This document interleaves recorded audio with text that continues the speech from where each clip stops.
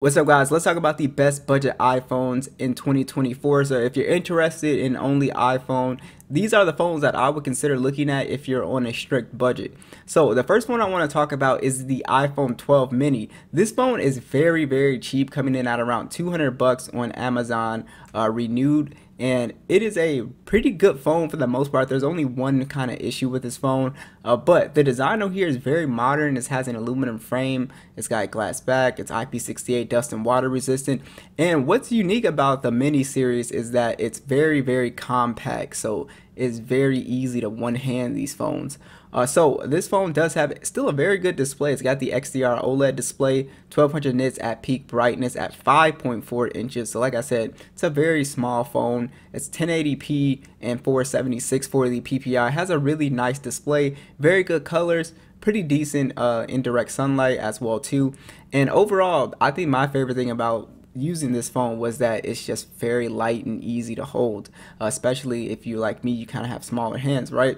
But this phone launched with iOS 14, so this phone has actually a few more years of software updates as well too, and you have the Apple A14 chipset. So the cool thing about older iPhones is that the chipset on these phones are really good. So this phone still pretty much feels like a iPhone 15 Pro pretty much, right? It can still play PUBG at HDR Extreme. It still flies through iOS without a problem really, and there's really no issue when it comes to performance on this phone. It also has 64 gigs of internal storage and 4 gigs of RAM, which I think is a little bit low, in 2024, considering if you take a lot of photos and video and stuff like that, then you run out of storage quite a bit. Now this phone has pretty good speakers, especially considering the size of the phone. There's a good amount of bass here. Of course, you have Face ID, you have the MagSafe on board as well too. This phone also still has very good cameras. It has a 12 megapixel standard and a 12 megapixel ultra wide. It shoots in 4K 60 with a 12 megapixel selfie that also shoots in 4K 60, and you're getting some really good shots on the iPhone 12. I still think it does pretty decent in low light as well too. In good lighting conditions, it's still going to give you a very good shot, and video is always really solid on these older iPhones. I'm always impressed with iPhone video just in general. So overall, I think the 12 mini is just a great photo taker. So the thing about this phone, so this is the issue with this phone.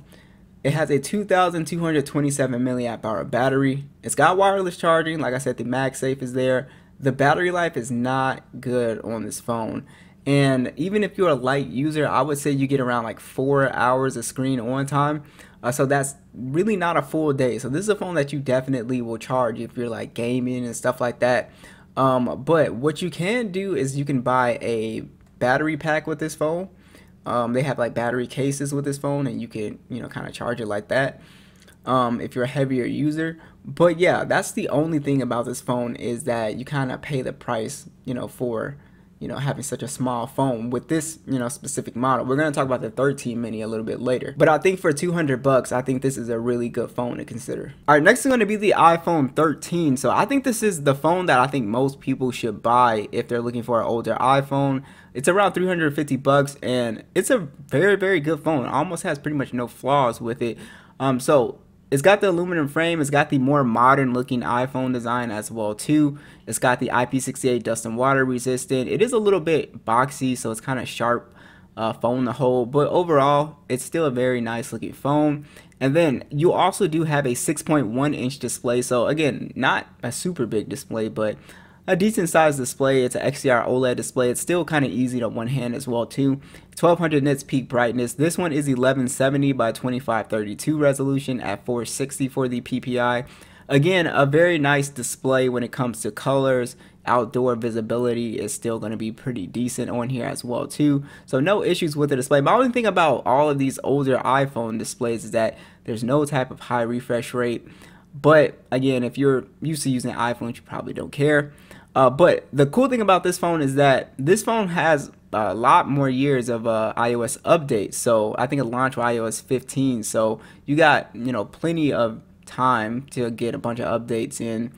So that's really nice. And then you also have the Apple A15 chip on here. Again, blazing fast phone. It is still, I mean, if you look at the Geekbench scores and 22 scores, these older iPhones just, they really crush it when it comes to performance here. So again, this is a phone that easily will play pretty much anything you throw at it. Call of Duty, PUBG is going to be playing at the best settings, of course. And then you also have 128 gigs of internal storage and 4 gigs of RAM on here. Again, which is decent, no issues with that. Like I said, it's better than the 64 gigs on the 12 mini.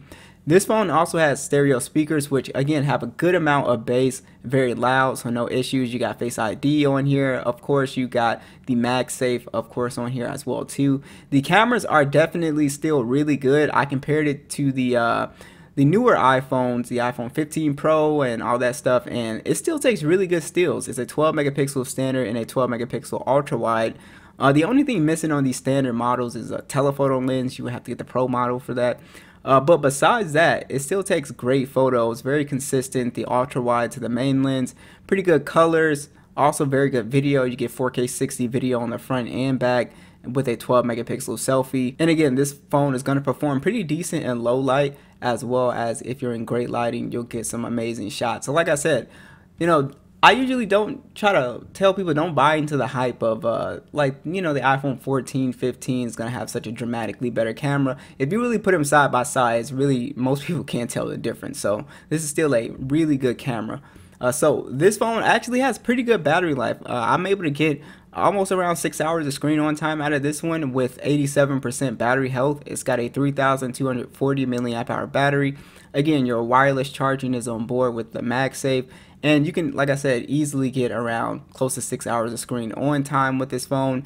So I don't really have any major issues with this phone. I think it's a great phone to consider. Alright guys, the next phone I would look at is the iPhone 13 mini. So this phone comes in at 300 bucks. I would look at eBay for this because I think they have the best price on this one. So it's 120, bucks more than the iPhone 12 mini, which I think is really good considering that this phone pretty much solves the problem with the 12 mini as far as battery life. So if you want to pay the the extra 120, it depends on the price, but 120, 130 bucks, I would definitely get this one if you really want like a compact iPhone, because this pretty much again solves that problem. So this one essentially the same design. It's an aluminum frame, IP68 dust and water resistant, glass back. Again, very compact, very easy to hold. Same display at 5.4 inches, has the XDR OLED display, 1200 nits peak brightness at 1080p, 476 for the PPI. Again, very nice looking phone, very modern looking. And then this phone also, again, launched with iOS 15, so it's going to have plenty of years of software updates. And this one even has the Apple A15 chip, which is just extremely good.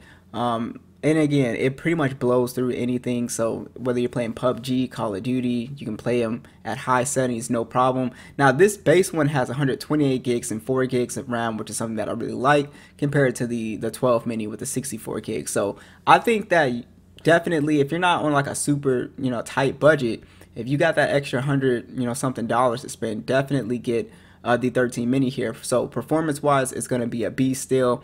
Great stereo speakers, again Face ID, the MagSafe compatibility is on board here. The cameras are even better here. It has a 12 megapixel standard and a 12 megapixel ultra wide. Again, essentially takes the same pictures as the iPhone 13. Has a 4K 60 video on the front and back with a 12 megapixel selfie. So again, you're getting the same performance on the the 13 and even a 13 Pro as far as still photography goes. So again, video is going to be really great on here. I had no issues with the overall pictures, great colors, great dynamic range, again solid video as well too. So again, really no issues as far as the 13 mini goes. And like I said, Apple pretty much fixed the battery life with this phone, and I think it has a lot to do with this A15 chip. So it's got a 2438 milliamp hour battery. It's got the wireless MagSafe charging, and then you also have your standard wireless charging. Battery life is very good. You can actually get 6 hours of screen on time out of this phone pretty much. So you'll definitely notice the difference from the 12 mini to the 13 mini for sure when it comes to battery life. But it's just an awesome phone to consider, especially if you want something more compact. Alright, so next is the iPhone 12. So this is a pretty interesting device, and if you live in the United States, this is as low as I would go picking up like a used refurbished iPhone. And we'll talk about the iPhone 11 next, but this is as low as I would go because this phone's around 250 bucks and it's still a really good phone. You still have, you know, a couple more years of software updates, maybe like 2, and you can still get really good. I mean, it's a great phone, but like I said, if you can afford the 13, I would go with that one, but the 12 for 250 bucks, it's a really, really good deal if you want something a little bit bigger as compared to the, you know, the iPhone 12 mini or iPhone 13 mini. So it's got an aluminum frame, it's IP68 dust and water resistant. Again, pretty much the same design. It still has a, you know, somewhat modern design, very boxy feeling as well too. This one has a 6.1 inch display. Again, the XDR OLED display, 1200 nits peak brightness, 1170 by 2532 resolution. So very nice display as far as resolution and sharpness. 460 for the PPI. Again, no real issues with the panel on here. Great panel, right? This phone has the Apple A14 chipset, 64 gigs of internal storage and 4 gigs of RAM. Again, if you download a lot of games, videos, the 64 gigs might not be enough. You can't use the cloud storage and stuff like that if you want, but again, just take that into consideration. But performance-wise, again, the 12 is still actually going to do a great job. I was still able to play PUBG at HDR Extreme. I was still able to play pretty much any games, bounce in and out of applications without any major slowdown. So again, no real issues. Great sounding speakers on here. Again, Face ID, MagSafe is on here, works well. Wireless charging is on board as well too. And the cameras on here are still pretty good, as you can see from the shots. 12 megapixel standard, 12 megapixel ultra wide. Again, 4K 60 video on the front and back with a 12 megapixel selfie. And like I said, you're going to get great photos. It does decent in low light as well too. So again, no issues with the iPhone 12. Again, for this price point, I think the photos are perfectly fine. Battery life is pretty decent on here. It's a 2800 milliamp hour battery, and you can almost get around 6 hours of screen on time out of this phone. It's not quite, but the battery life is not terrible. I wouldn't say it's, you know, as bad as the 12 mini, but definitely you get decent battery life on the iPhone 12. So this is a good phone to consider for this price point. All right, lastly, it's gonna be the iPhone 11. So the reason why I said to avoid the iPhone 11 if you live like in the States is because the phone is way too closely priced to the iPhone 12, which you should get the iPhone 12 over the 11 because they're both, you know, they're just priced too close to each other. But again, I noticed that I have a lot of people from overseas, so there could be like a huge price gap between the 12 and the 11 if you're overseas. So if you can get an iPhone 11 for a really good price, and there's a big price gap between the 12, definitely pick up the iPhone 11. It's still a great phone. Honestly, we looked at this phone not too long ago. It's still a really good phone, surprisingly. It's got the aluminum frame. I think this design is way, way more comfortable than the boxier, sharper design that we've seen. It's IP68, dust and water resistant, and like I said, way more comfortable. It doesn't kind of cut into the palm. And this one, it has the Retina IPS LCD display, which is decent, but it's not as good as the, you know, the OLED displays that we've seen. It's a 6.1 inch display, and it's not really the highest resolution. It's like 720p plus. It's 326 for the PPI as well too. Now the screen itself still looks fairly sharp, and you know, I don't have a big issue with the display, but spec wise it's not really impressive. And then this phone, the thing about the iPhone 11 is that I don't know how many more updates this phone will get. I think this phone might get iOS 18, and then that might be it.